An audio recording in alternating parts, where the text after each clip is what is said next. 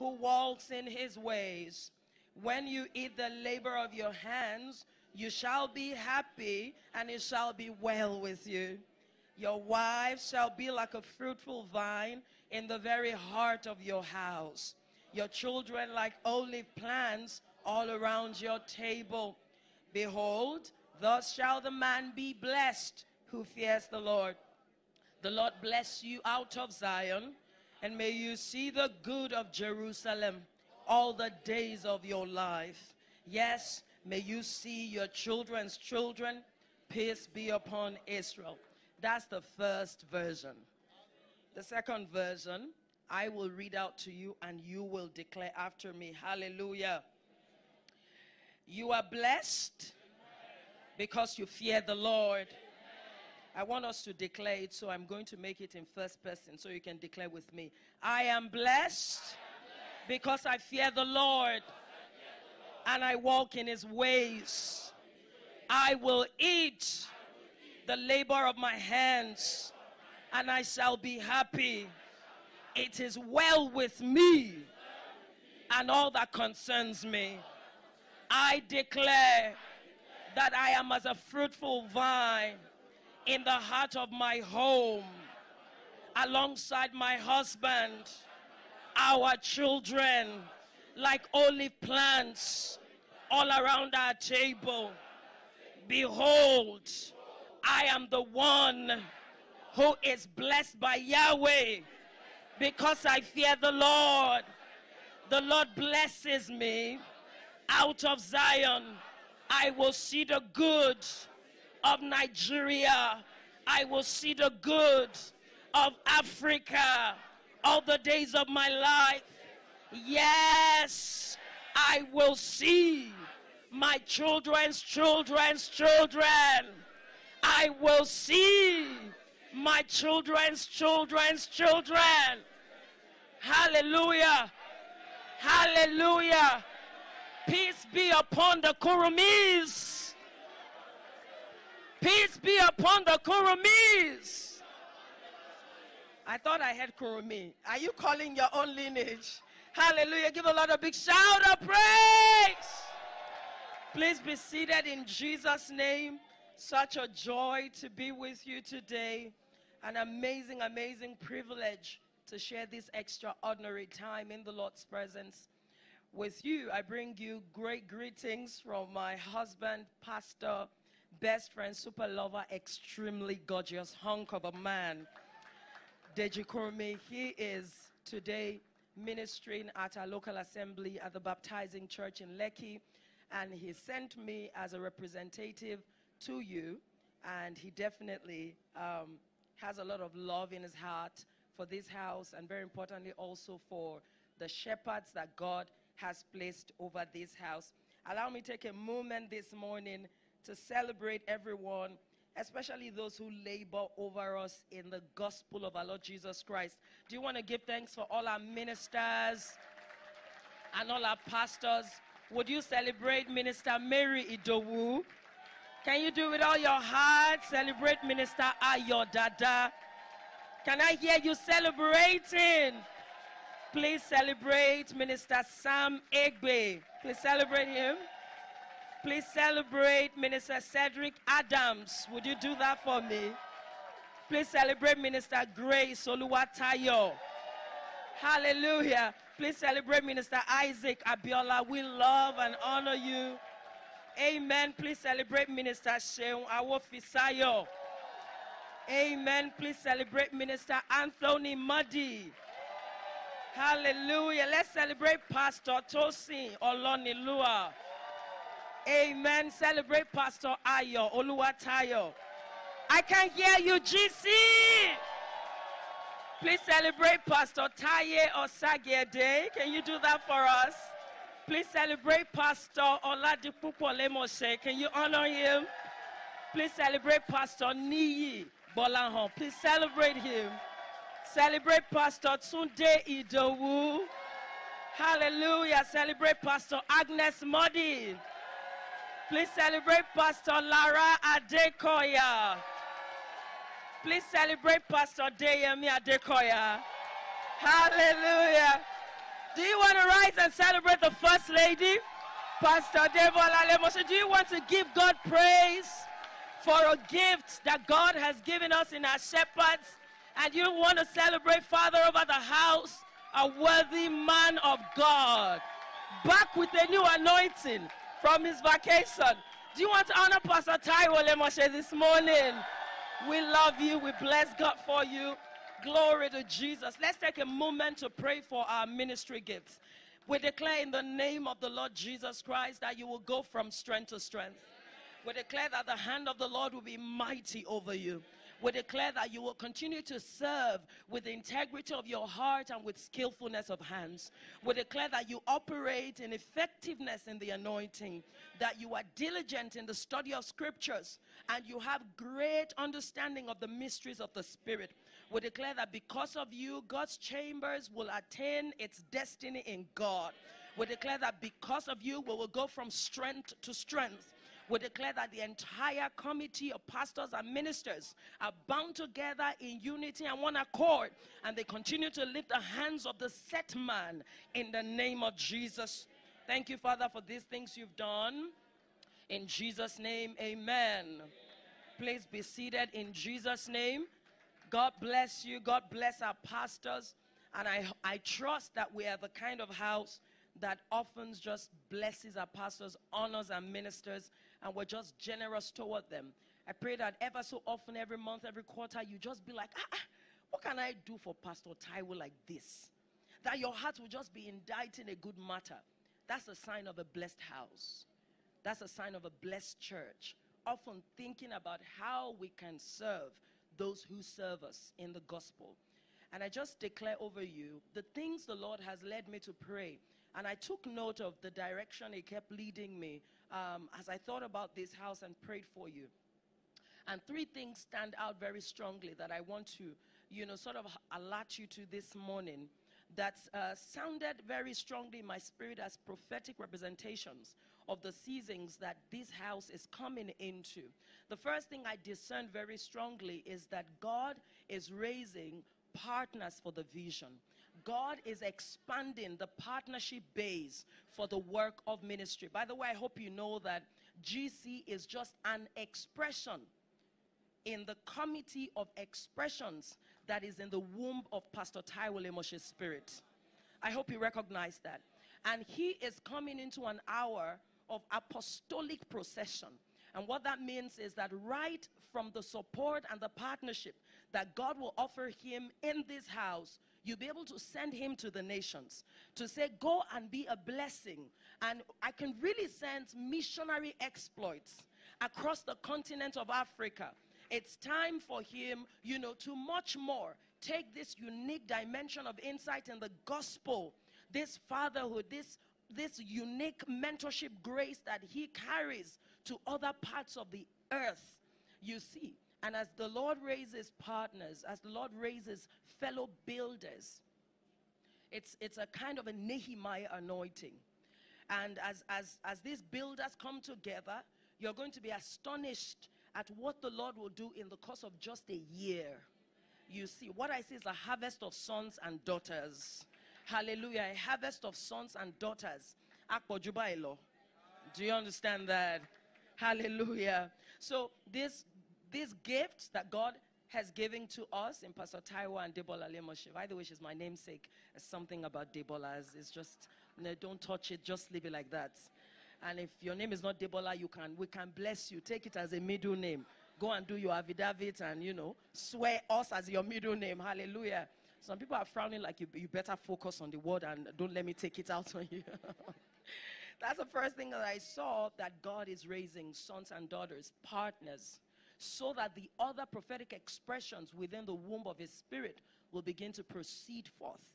And we're also going to see along those lines stronger discipleship and mentorship frameworks so that these sons are going to be able to stand in influence across all the different spheres of influence. So he has sons that will take their place in politics and governance, sons and daughters that will take their place in healthcare, energy and environment, media and entertainment, sports and development.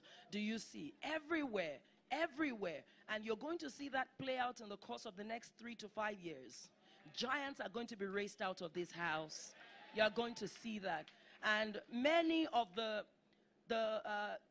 game-shaping experiences that we will begin to see as a nation will be born on the wings of saints, raised and grown in this house, who will be sent across all spheres of influence. So many people will be on speed dial, who are forces for good.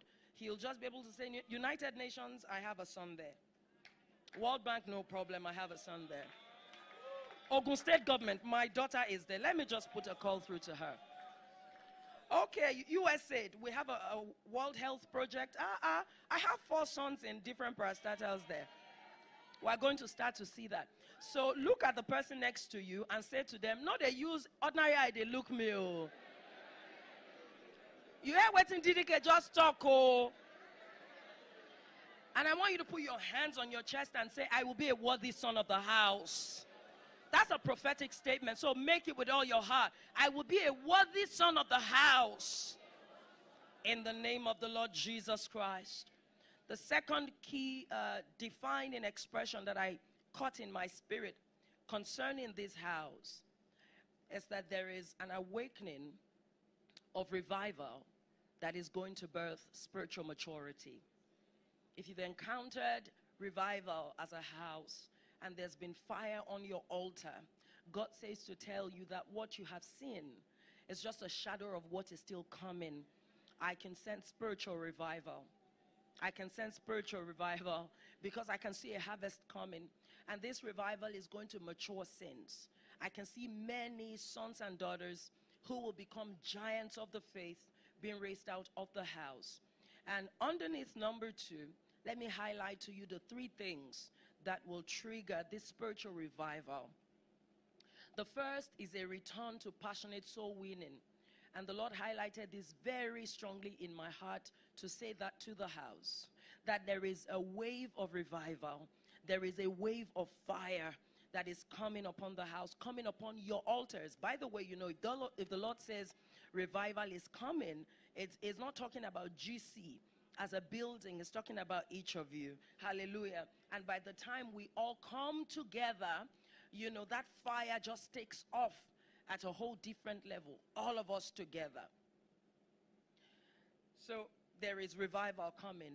And the first thing he said we should pay attention to is a renewed passion for soul winning, a renewed passion for soul harvesting, a renewed passion for evangelism. The second thing is we're going to activate it by the power of intercession. Beyond the corporate times of praying, the Lord is challenging GC as a people back to the place of private devotion, to prayer, to intercession.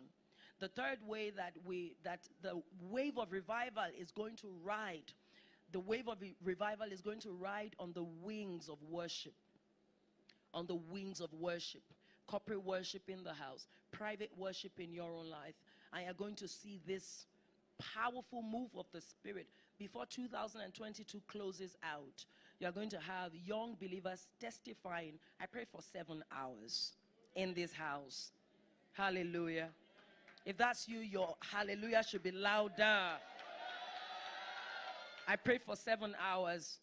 I read an entire book of the scripture. I've never done that before. Those will be quality testimonies, New Covenant, New Testament testimonies that will begin to break out of this house in the name of Jesus Christ.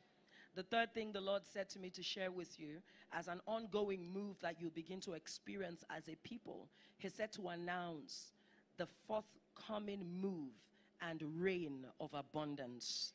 Hallelujah. There's an abundant rain coming. Hallelujah. Hallelujah. God is going to be shifting a lot of his sons and daughters in this house into a new realm of provision, into a new realm of wealth, into a new realm of supply. And the quickest shortcut that I'm going to give to you today by covenant and by scriptural revelation is to expand your acts of mercy. At whatever level you are in your own life, there is someone that you can be a blessing to. There's a school fees that you can pay. You might not be able to set up a wealth fund, a $1 million wealth fund, but there's a school fees you can pay. Say, there's a school fees I can pay. there's an accommodation I can sort out. Hallelujah. God is sending us into that arena of the acts of mercy, the acts of mercy. And as you begin to steward these things in the place of prayer and giving thanks, you are going to see. Maybe I'll be back in December, be a part of your Thanksgiving service and listening on the testimonies that it is done. I can see Pastor Debola is just like, oh yes, you said it so, oh yes. Hallelujah. Do you want to rejoice at the word the Lord has given to us today? Praise the Lord God Almighty. It will speak over your life. You'll be a first fruit partaker of what the Lord is doing. In Jesus' name, amen. Hallelujah. Half of my work is done, and I bless the Lord. Very half of exactly why I'm here has been done. How are you feeling this morning? You feeling good this morning? I'm feeling so good. I thank God for the opportunity to be here. You are such a warm house. I love God's chamber already, and I feel so blessed to spend this time with you. I want to really thank Pastor Taiwo and Pastor Debola. Thank you. Thank you for being fathers. You know, your siblings to my spiritual father and pastor. So I feel so at home. Thank you for everything that you do for the sake of the kingdom. And may the Lord greatly honor you in Jesus' name. I also saw a few of my siblings, and I want to celebrate them. Pastor Adebayo and his amazing wife, Lady Banky Adebayo. Can you celebrate them? They are gifts to the body, and we greatly honor you. I also saw my sister, Safunke Famoroti. Do you want to really celebrate her? Doing an amazing work as an inspirational voice. The second part of my time here today is what the Lord said to me. He had given me Psalm 128 for you, but this morning he said to me to tell his people there's an ark of the covenant in your home. There's the ark of the covenant in your home. In Psalm 128, we see a prophetic blessing that God is releasing and has released over his church, over the saints.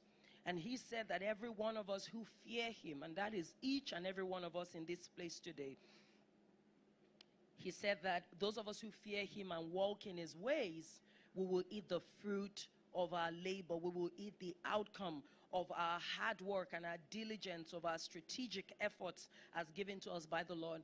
He said you are going to be happy and it will be well with you. Now, these are powerful promises. And this is the typology of a family under God. As a family under God, he says there's a blessing in your life. Whether you are in your own nuclear family as a man with your wife and your children, or a woman with your husband and your children, or you are currently set up in the family that you grew up in with your parents and your siblings. Whatever family means to you today, the Lord says to tell you that beyond your biological family, you also belong in the family of God. Hallelujah. And because you are in the family of God, the blessing of God is upon your family. And this is the typology of a blessed family. In a blessed family, you have people who fear the Lord and who walk in his ways. In a blessed family, you have people who are diligent, working with their hands and their minds to create solutions for the world. So in a blessed family, you have problem solvers, you have solution providers, you have entrepreneurs, you have career professionals. It's an expression of the force of the blessing. And he said that whatever you put your hands upon, whatever inspiration or idea I give to you, and you begin to work on it, I'm going to cause you to eat the labor of your hands. And that's your testimony. In a blessed family, there is joy. There is happiness. He said you will be happy and it will be well with you. And I want to announce to you today that the blessing of God can't be minimized by the state of the economy. The blessing of God cannot be minimized by the political challenges that a nation is facing. The blessing of God cannot be minimized by exchange rate or fuel scarcity. You are blessed, and that is on a period. Hallelujah. You are blessed and you are blessed. Do you know the meaning of the blessing? It's an obligation to prosper against all odds. Hallelujah. An obligation to prosper against all odds. A mandate to make it without faking it. Hallelujah. It's an acceleration on your path of destiny. It's a compelling influence of the Spirit to move you in the direction of the fulfillment of your destiny. It's a spiritual infrastructure. It's an enforcement in the Spirit for you to triumph, for you to thrive, regardless of where you are. In fact, the better way to say it is that the blessing is actually a location. You may think you are in Nigeria, but you are in the blessing. Blessed be God, who's blessed us with every spiritual blessings in Christ Jesus. So you operate from, in, and out of the blessing in Christ Jesus. So the blessing is a geographical location in the Spirit. And that is why it is not where you are that makes you blessed. It is the blessing on you that makes where you are blessed. So a lizard in Nigeria does not become an alligator in America. Japa is not the answer. Now, what do we discern? We actually know that God is transitioning a lot of sons and daughters into other parts of the world. It's a move of the Spirit. It's not what the enemy is trying to do. We are not confused. God himself is doing a two-way transition.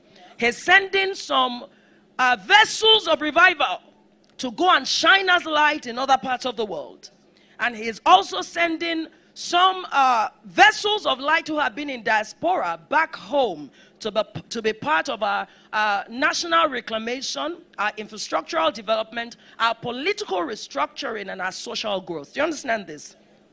So there's a two-way transition, and we see that happening. It's not working, and I need it. We see that happening. So when I say jackpot, I don't mean everybody who is traveling is trying to sort themselves out. I mean that your focus cannot be on the fact that I'm not blessed except I leave my location. Hallelujah. Hallelujah. Don't be distracted. Glory to God. So it is not the location in the flesh that impacts on how blessed you are. It is who you are in the Spirit that impacts on how you are able to, to demonstrate the blessing on the earth realm. Praise the Lord. Thank you, Jesus. So that's the life of a blessed man. You eat the fruit of your labor. You be happy and it will be well with you. Your wife will be as a fruitful vine in the heart of your house. Your children like olive plants all around your table.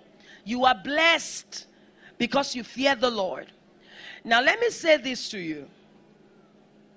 The family unit is the gatekeeper of the culture and the belief system that those who come out of that family carry into the world. Some of the unproductive patterns, some of the unfruitful paradigms, mindsets, mental attitudes that you carry today were handed to you by parents and significant adults. Now, this is how generational trauma is created. Generational trauma, generational afflictions are created by generational attitudes and generational belief systems. If the enemy wants to afflict a family, he will introduce an anti-scriptural thinking into that family. Because the moment a family, a people, parents, siblings, children, begin to hold on to an ideology, a perception, a belief that doesn't honor what God says in his word and what we understand by covenant, what begins to happen is they automate their reality to look like their belief systems. Hallelujah. So guess what? What we have understood as a spiritual family has been maybe having times of prayer together. Is that correct? And that's what many wives clamor for. My husband is not spiritual. We don't pray together. How don't we pray together? You now become assistant Holy Spirit. Is this one even born again? Always on his phone. You know, and even his tongues, the way his tongues are sounding is not deep. There are wives who say those kind of things. Reba. Kini reba. When pastor will be like, Kori in Korea sufeneka imakoka. So they're just like, are you spiritual? Are you deep? You know, and I've heard sisters say things to me like, I can't trust him to carry the mandate of my destiny. Your husband was not meant to carry the mandate of your destiny. He is also a destiny under God. And guess what? The way you are thinking about spirituality is not how God is thinking about it. When rubber really meets the road, you understand spirituality in a new way. There are men who have technology of tongues and can repeat everything that Kenneth Hagin ever wrote in his books. But when their wife is in labor,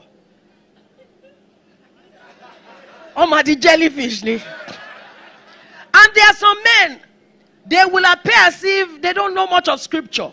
But in the day of adversity, they stand as a rock. And they stand as a gatekeeper, saying, I'm not losing my wife.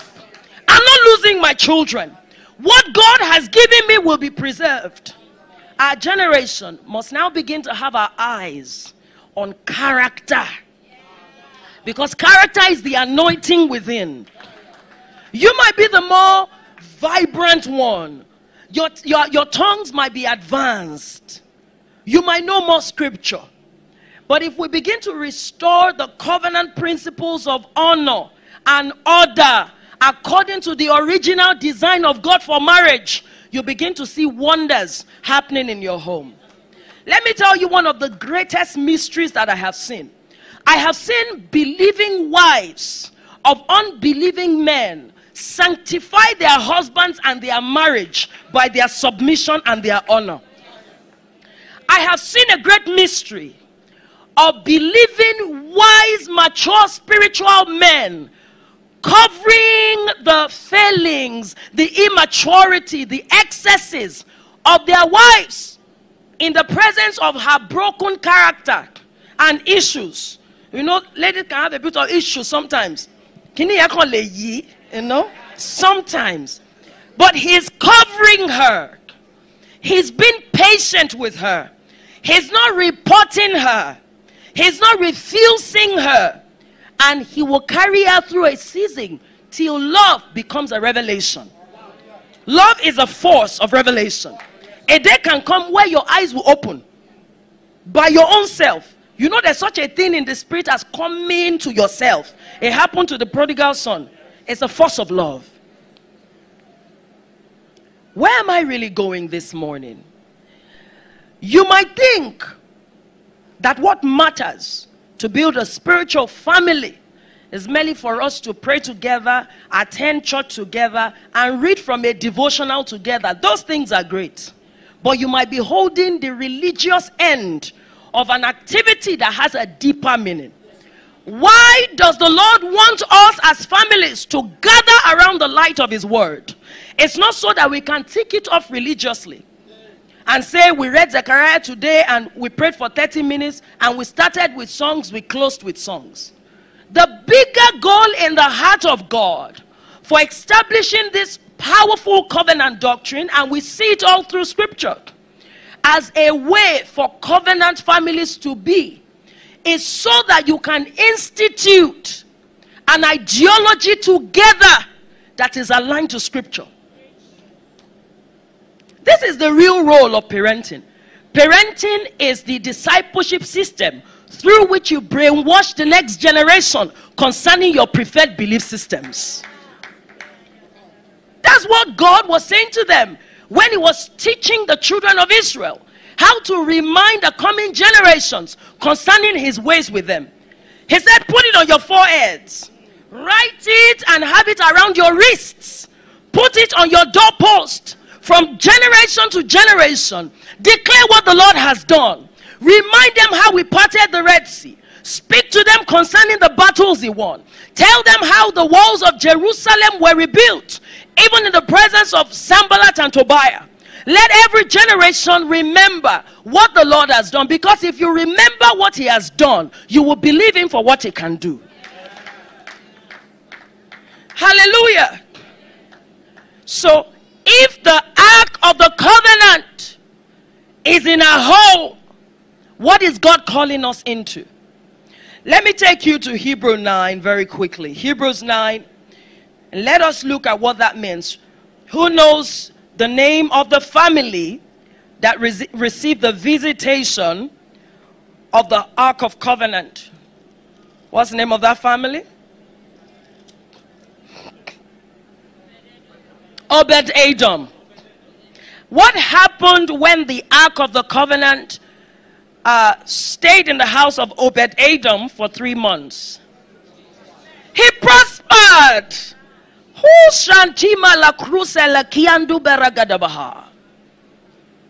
When the Ark of Covenant rested in the house of Obed-Edom, and the Ark of Covenant is a very profound part of the heritage of the saints, and it has new covenant interpretations, new covenant ramifications, new covenant importance for you today. And what the Lord had primarily put in my heart to share with you, which is what I've started to share, is around these covenant ideologies that we must embrace as a people. And I'm going to go back very quickly into it because it's the heart of my time with you here. Are you getting blessed? I'm getting blessed. The word of God always blesses us. Now, when the Ark of Covenant got into the house of Obed-Edom, don't forget, Uzziah tried to steady the ark, and then he got into trouble, was struck by the Lord, because there's a lesson that you can't help God. Hallelujah, you can't help God. Now, some of us are getting into trouble because we're trying to help God. A sister who could have been married at 32 started to buy buns and coke for her HOD. She started to help God. And the Lord was like, okay, why is she another 3 years? I want to say something under the inspiration of the Holy Spirit. It's nothing I saw in scripture, but it's something I discerned as the Lord sent me into the arena of leading singles into supernatural marriage. Are you noticing that our generation, more than previous generations, are experiencing delays? Are you noticing it? More marital delays. I have conviction in my heart that God is the eldoer of a significant number of marital delays happening to saints. It's not Satan. You know why? God is looking to accomplish the highest impact in the shortest possible time. We actually don't have any more time to lose grounds to Satan. So you see, what people got married for before is not okay anymore, and God is not having it. Why do many single sisters want to get married? I'm now 30. 2 of my cousins who were in their early 20s got married way earlier than me. My biological clock is ticking. While brother's ready to get married, he now has a good job, has rented an apartment, and is an eligible bachelor. What in what? A nice wristwatch. Has a little bar, and is even a minister in church, an ordained minister. What's he waiting for again? But the Lord is saying, I will agitate a generation till you become straightened to my paradigm. Because except you understand my agenda, you are going to play into the hands of Satan cheaply. So if 32-year-olds and 37-year-olds continue to get married simply because I hold bar and I not be small girl again, we are going to waste time. Because we will not see the family unit as a platoon where warfare strategy is deployed from childhood. Muslims, they take their children from age 3 to Ilekeu. Believers sit their children in front of cocoa melon till they are 15. Then all of a sudden, you wonder why she's not born again and wants to wear tank top and bomb shorts. We have wasted so much time that God is not joking anymore. The family unit is so precious to him that he's happy to keep you single till you get sense. You know, a day to the Lord is like 1,000 years. God is happy to start the journey with you at 30 and get you married at 42. It's not long, Lord. I'm telling you. You'll be like, I love you. Or you might be more 42. I will do it. I will sort you out, but you will have sense. Because you are better married at 42 and you start to disciple warfare instruments for the Lord from when they are 2 than to be married at 30 and raise children who become victims of sexual abuse. And for those of us who are married, let's say by mercy you escaped, even though you married without having sense. The Lord says to announce that we are now in the era of reclamation.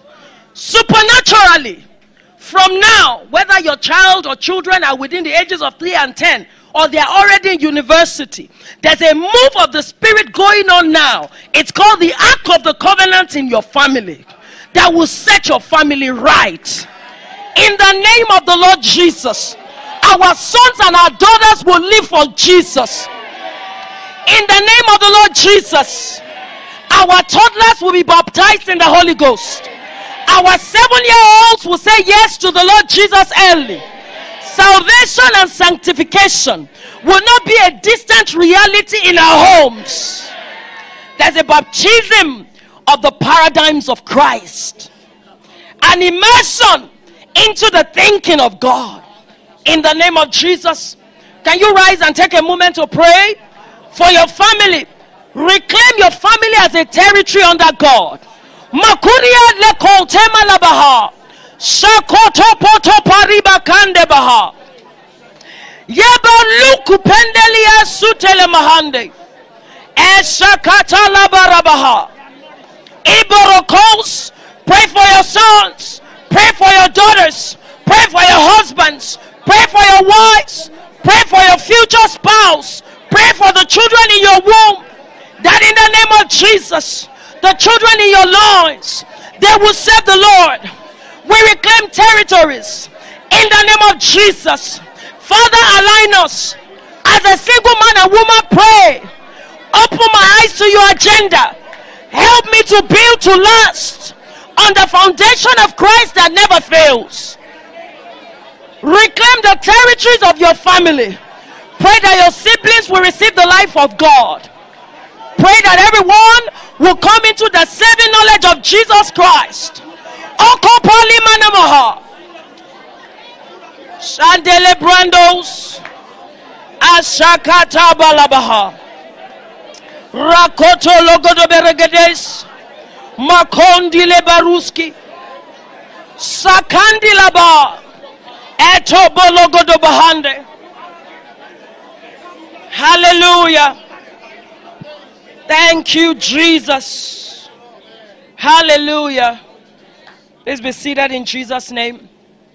I'm going to move very quickly just to tie in the central thought this morning. The covenant, the Ark of Covenant is in your home. It's going to cause you to prosper. It's going to cause your family to prosper. Every single part of your family life will begin to blossom. In the name of Jesus, where there has been strife, where there has been the absence of intimacy, where there has been financial challenges, where there have been children who are demonstrating attitudes and personality that scare you. Whatever the issues have been, where there have been rancor between father and son and mother and daughter, where in-laws have been set at warfare against one another, whatever the issues have been, infidelity, spiritual lethargy, an absence of truth, anything that the enemy has assailed your home with, the Lord says to tell you there will be reclamation. As the Ark of the Covenant begins to manifest in your home, things will begin to blossom. There will be financial abundance. There will be spiritual maturity. There will be deep intimacy.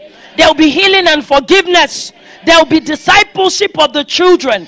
There would even be fruitfulness in your wombs. But I can't afford to leave you with just this promise without telling you how to operate these dimensions that God is bringing to us. What does the Ark of Covenant look like? In Hebrews chapter 9, our brother Moses started to expound on what was in the Ark of Covenant. In verse 4, he talked about the Ark of Covenant overlaid on all sides with gold, in which there were the golden pots that had the manna. Talk about provision. Things will truly blossom. I've seen the force of the covenant in my marriage. I've seen us literally starting from nowhere and nothing to abundance. Is there any family trusting God for a reign of wealth this year? You will manifest in that reality. It's one of the strong dimensions of the Ark of the Covenant. You will see the hand of God. Let me tell you why we don't activate what opens the golden pot of manna. The code for abundance is agreement. That is it. And that's what the enemy fights. Is agreement. Even if you are not married, there is a legislative force of agreement on the earth. That if two people with one accord stand and they say, we declare on the earth according to the will of God. If two shall agree concerning a thing on the earth, it will be done to them. Now, when you take that existing covenant legislative force of agreement and you now layer it on the covenant of marriage, there's nothing my husband and I have not agreed on and seen. Staff who is behaving somehow, but it's a great blessing. We'll put our hands together. We will call your name. In the name of the Lord Jesus Christ, we restrain the force of the enemy over your mind. We declare that you rise into your skills, begin to match the requirement of the role, and we see changes. Every new caregiver that comes into our homes, we will hold hands, call your name, because people come with baggage. Even you have baggage that you are dragging. How much more strangers who are adults? So why will you say I've had 13 caregivers in a year? You're not using the force of agreement. In fact, the force of agreement is so strong that you can't step into a house if you are not ordained to be there. So it's not that we'll now be doing minimal error, then you go, no. Even if you are meant to be there for 2 months, you'll be there and you'll be a blessing. And you cannot harm us. So, that's one of the things in the ark. It's abundance. But the covenant of abundance is powered by agreement. But here's where I'm really taking you, and I have to run there. Aaron's rod that budded. And this talks about priestly excellence. Priestly excellence. The ministries that thrive and succeed the most and have longevity are ministries that are powered by corporate intercession between the couple. I'm telling you. The rod that budded, whatever God puts in your hands, it may look like a dry stick, but it will bud. In the name of the Lord Jesus. Here's where I'm going. The tablets of the covenant. This is the most powerful part of the Ark of the Covenant. So here is my assignment this morning. I've spent some time talking about it, and it's what I want to close on. The way that God is going to reclaim our families is not merely for us to pray. It is now for us to create a scriptural manifesto of our own belief systems and begin to indoctrinate ourselves and our children and those who live with us. If we want to automate the reality of the blessing, there's a way we must think. You can't pray in the morning and say, Lord, thank you for your blessing. Thank you for helping us as a family. Thank you for opening doors for daddy. Then daddy and mommy, they'll be discussing, then they'll say, Igboro gbegon. She'll get Igboro gbe. Why would you be asking me the children's school fees? You wonder why for it jack kini wa one kotoleshe. You be speaking as if you are an orphan. How? And if you don't understand Yoruba, Igboro dry. Like when they say Igboro gbe, it means Igboro gbe. But let me try to say it in the way you can understand. When, so how can you pray in the morning, but your operating system between you and your wife is number one, your source is your salary. You just have to be managing. What can you do? That's the person feeding us. You talk like that between yourselves. You feel your source is your salary. You feel that the money you have will never be enough for all your needs, so you have to somehow manage. You teach your children that things are never enough, so they should stop asking. So you repress the natural inbuilt desire that God places in children to openly express their needs. It's childlike wonder. Guess what? We become adults in our hearts that we don't even know how to ask God for things.